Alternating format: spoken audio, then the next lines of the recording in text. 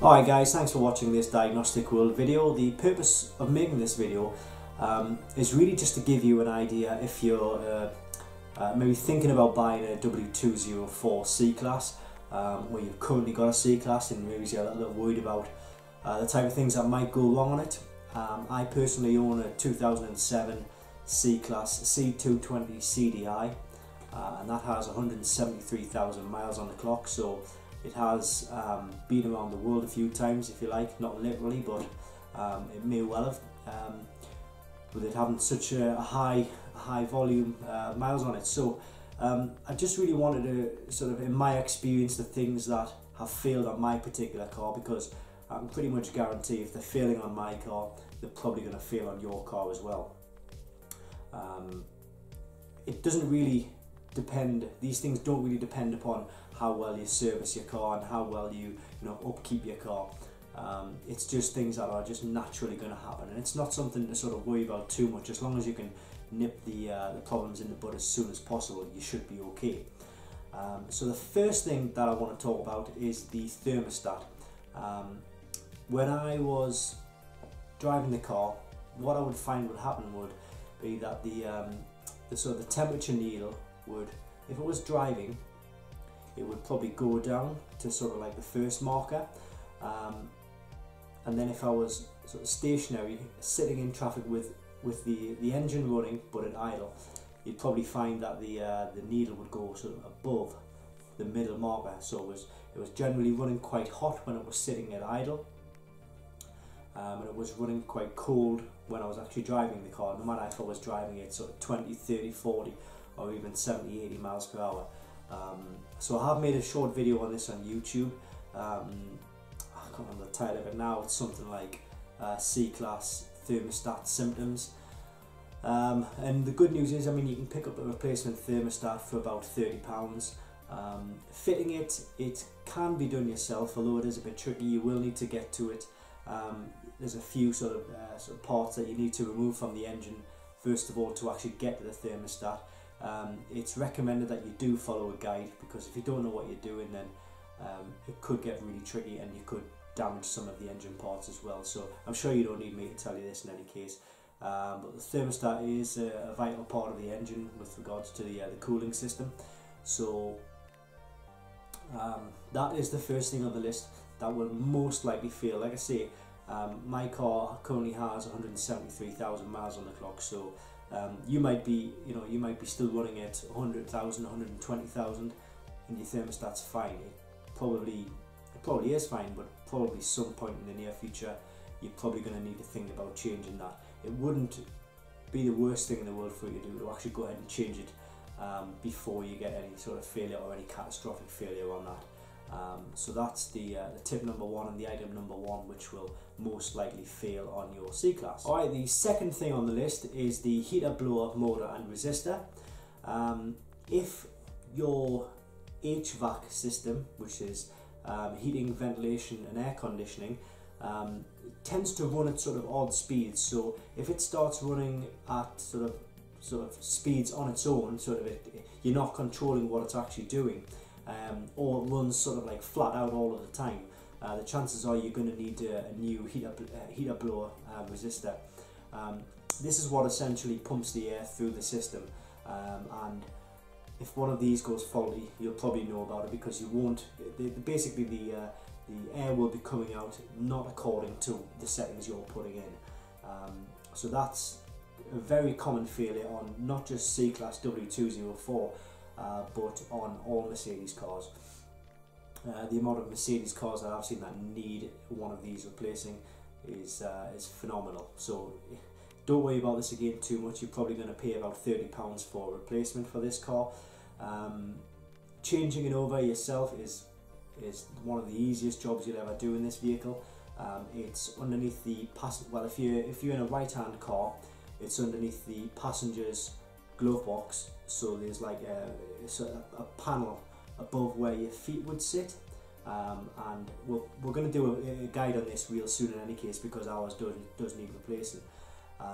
So it's just a few screws to take the panel off, unclip the electrical connection, sort of twist it out, put the new one in, and then sort of button everything back up. But that will need replacing, as I say, £30, or you can just take it to a garage and they should probably only charge you half an hour to 45 minutes of labour for this, because it is such an easy job. So that's the second thing on the list, which will probably fail on your C Class. Alright, so the third item on our list of things that are bound to break in your C Class are the glow plugs. The glow plugs is what will preheat the engine, so when you switch the ignition on, you'll find your little squiggly glow plug light, and this will, while this light is on, what it's doing is it's injecting heat into the engine, so it's preheating the engine.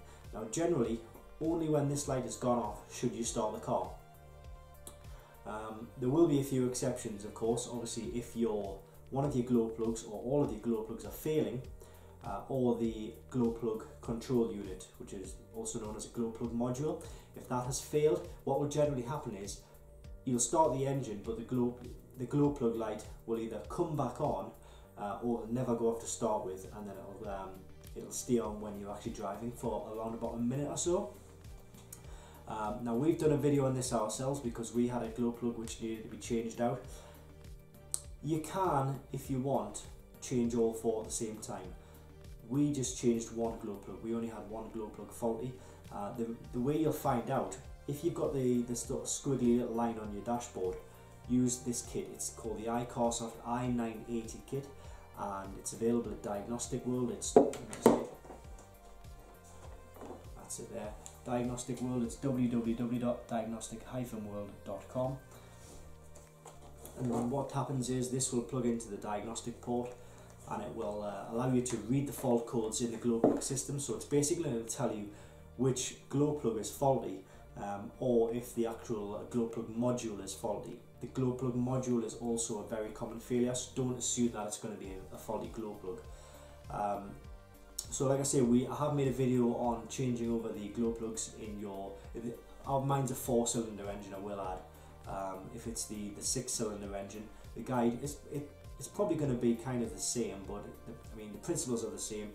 It's just maybe the sort of the access and the location might be a little bit different. So use this. Now the glow plugs, I think we paid about £15 for a replacement glow plug. And it took me about an hour to do. It's not really a labour intensive job, you just want to make sure you do it right, because what I would advise is you to actually try and remove the glow plug when it's actually hot, when the engine's hot, because if you do when it's cold, you're prone to actually snapping the glow plug. You do not want to snap the glow plug inside the engine, because that is going to cost you a lot of money. To put that right, you'll need to take that to a garage. You'll probably need to drill into it, then pull it out that way. So try and do it when the engine's warm. So that's the third thing on the list, the glow plugs. So the fourth thing on the list is the EGR valve. A lot of people do get EGR valve problems with their Mercedes. Again, what I would advise you to do is, it's probably the symptoms of an EGR valve. You're probably going to get a check engine light first of all. And it'll pull up a code. I can't remember the code off the top of my head, but we have had it before, so I'll try and get a copy of the code and I'll put it on screen right now. Well, it should be there unless I forget. So you get an EGR valve fault code. Basically the EGR valve, what it does is it takes a portion of the exhaust gases and recirculates them back into the cylinders of the engine. So it's designed to reduce the emissions basically, and your sort of carbon footprint, if you like. But what happens a lot of the time is these EGR valves, they get clogged up with soot, and they can't basically perform as they were designed to, because they're so full of sort of, not gunk, but soot, as I say, thick black soot. So what you can do is you can either replace it, which is probably going to be the most expensive thing to do, but in some cases you might have no choice but to change it over. What I would try doing first of all though is actually cleaning it. Now you can buy special EGR valve cleaner, which will allow you to clean off all the soot, and you should be able to sort of get it scrubbed and get it, back in looking as good as it was when it was new on the inside. In any case, with a lot of work, don't assume that's just going to happen in 5 minutes. You really need to work at it. and get into all the sort of nooks and crannies. And then what you could do is put the AGR valve back in, clear the codes, and see how you get on. If the check engine light doesn't come back on, which in a lot of cases it won't, then perfect. You've actually saved yourself a lot of money. So the AGR valve, I think, let me just double check. I can't remember off the top of my head how much because I didn't actually change it on mine. What I did was cleaned it out. Again, we've put a video on how to actually remove the AGR valve, because it's okay getting the 2 bolts out, 2 or 3 bolts, I can't remember. But the next sort of tricky thing is you'll find that it's really stuck in there. So what I did was got an old bike lock and I sort of pull on it, and that way you can sort of loosen it out. I'm looking here and you're looking at nearly £200 for replacement AGR valve. I'm sure you'll do your own checks in any case on that. So that's the 4th thing on the list, the AGR valve, which is a common failure in the C Class W204. And finally, the 5th thing on our list is the map sensor.